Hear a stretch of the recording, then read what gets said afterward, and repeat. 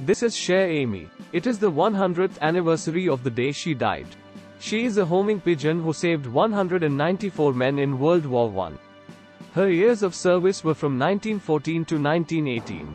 Cher Ami means dear friend in French. In October 1918, more than 194 men were trapped behind enemy lines.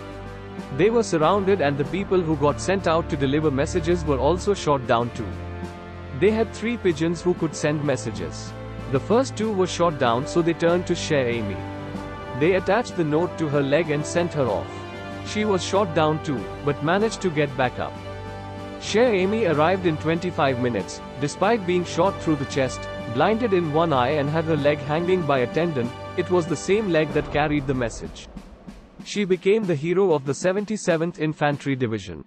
Her leg was unfixable, but a small wooden one was carved for her. She was taken back home by boat and lived until she was 9, and died the 13th of June 1990.